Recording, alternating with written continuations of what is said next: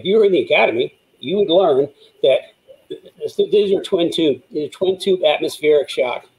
And because of that, you got an outer tube, inner tube, you got valving, and you've got an air pocket that's just natural air in here. If you were to invert it,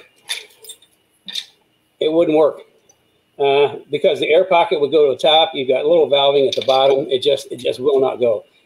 A twin tube shock has to be mounted vertical.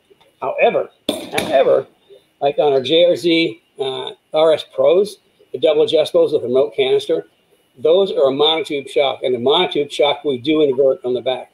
So the only way you can invert a shock is if it's monotube. That means there's only one tube instead of twin tube. But yeah, if you got a monotube, we mount the monotube shocks upside down because we can. And it also makes it easier because on those you got the remote canister, and with the mounted inverted, and it's really easy. Just take the line and just run it through into the trunk. So, yep, there we go. You can invert a monotube, but not a twin tube.